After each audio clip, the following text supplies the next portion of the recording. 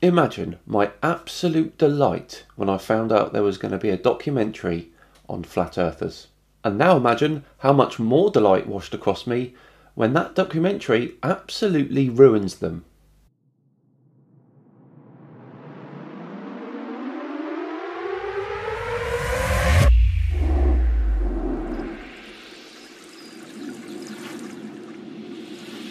Hello and welcome along to another episode of Flat Earth Friday with me, Simon Dan.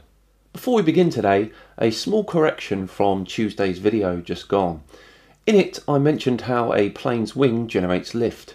Now, a combination of bad script writing and bad line reading meant I got it slightly wrong. Apologies for that one. However, the point I was trying to make is the same nonetheless. Now, being so close to Valentine's Day, I thought it was very appropriate that the documentary spent a lot of its time focusing on the flat earth power couple, Mark Sargent and Patricia Steere. In case you aren't sure who these two people are, Mark Sargent is the first guy who kind of made flat earth more well known. A lot of flat earthers won't admit that, but he kind of was. He's also the guy that leaves comments all over my videos about something to do with introducing flat earth to my subscribers or something like that. And Patricia Steere is the host of YouTube channel Flat Earth and Other Hot Potatoes, which regularly guests Mark Sargent. She says stuff like this. Growing channel. Yeah. And it can't be Simon Dan. That's an insider joke. Simon Dan. Fastest growing channel. And by that, fastest growing channel for this year. Yes, of course. Right. With real subs. So, the documentary. Let's check in with Mark and Patricia as they meet just before they go and visit the Space Museum at the Houston Space Center. This is the entry. Whoa. Okay, this is impressive because of magnitude of size. Wait, we're the only ones here. Does everyone see how big this is? We're the only ones here. I'm going to say something that's never been uttered in any NASA facility ever. Oh, I can't wait. The Earth is flat! Yeah, she really did that. And it echoed. That was brilliant. What you're looking at is part of the greatest science fiction story ever told. What if mainstream science figured out that the world was not a globe? So Mark mouths off about the Saturn V rocket while some genius on YouTube puts a video together and laced it with the Inception soundtrack. By chance, I found this video shortly after it was released, and I decided to make my own version. The link for that is in the description. It was one of my very first videos. But for now, here's a short clip. Cries of fake ISS, the ice wall and no curvature were pumped through the hose of the World Wide Web, allowing more to drink from their ill-educated waterhole. The flood of paranoia swept across the internet. Everything NASA had ever done was being ridiculed and mocked. Later on, the two of them are ruminating about their friendship.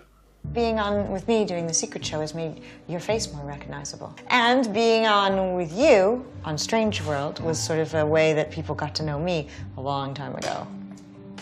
So we've been having a lovely symbiotic relationship. Like a whale that has those smaller fish on it that like eats all the algae in the gills. Boy, I better be the whale in this story. This was actually quite touching and I began to get a warmth from the two of them. Now usually, under normal circumstances, to me they're just flat earthers, and they're wrong about a lot of things. But here, I just saw them as just another two human beings, and believe it or not, a tinge of compassion tugged at my conscience. Patricia and I are going to be hosting the Video Awards show. But I don't want to go, can I just stay? You had a nice time, right? I did have a nice time. Yeah, I had a great time too. It was pretty fun. A really nice time.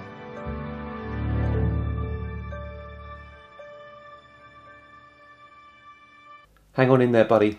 We've all been there. Another thing this documentary accomplished well was talking about the experiments that the Flat Earthers have done. Flat Earth legend Bob from the Globebusters team decided he would try and get hold of an incredibly accurate gyroscope to try and prove that the Earth is motionless. The Earth spins 360 degrees in 24 hours, so it's fair to assume that if you use this gyroscope, there should be a 15-degree drift after only an hour. If we could simply get one of these ring laser gyroscopes, we would be able to prove once and for all that there is no rotation to the Earth. One of the people in the community actually purchased one for $20,000. Wow, you better hope this works, Bob. But what we found is when we turned on that gyroscope, we found that we were picking up a drift. A 15 degree per hour drift. Oof. Now, obviously we were taken aback by that. Wow, that's kind of a problem, right? Too right, it's a problem. And guess what? They refused to accept the results, so they tried it again. This time encasing it in a gauze chamber, as they thought the gyroscope was picking up the spin of the sky, not the Earth. And guess what? Still a 15 degree drift. Here is Bob a little bit later on at a flat earther get-together, chatting to another flat earther. But the rotation is not looking good at this point. That's weird. That's so We don't want to blow this, you know? right. I mean, we got $20,000 in this freaking gyro. But yeah, if we dumped what we found right now, we would be, it'd be bad. It would be bad. You don't say, Bob. Pretty catastrophic if you ask me. So what I just told you is confidential.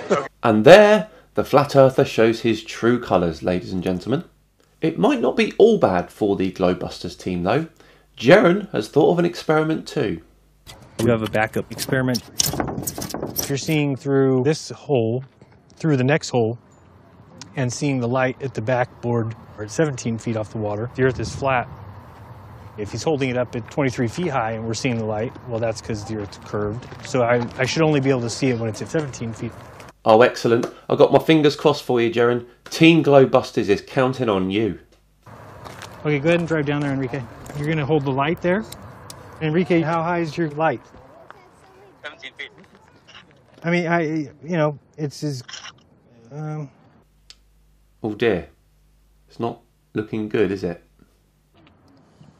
we don't see you, Enrique. Lift up your light way above your head. Interesting. Interesting indeed, Jaren. And yet, this man still believes that the Earth is flat.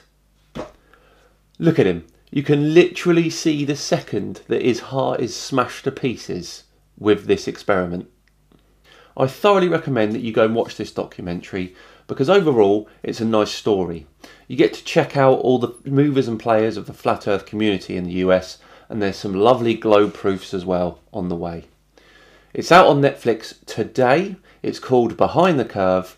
Go and check it out. Right, that about wraps up another episode of Flat Earth Friday. Thank you so much for joining me. What an episode it's been. If you liked it, please do like and subscribe. I have been Simon Dan. Have a great weekend, and I'll see you all on Tuesday, where we'll have a look to see if Brian Cox has been caught out. See you then.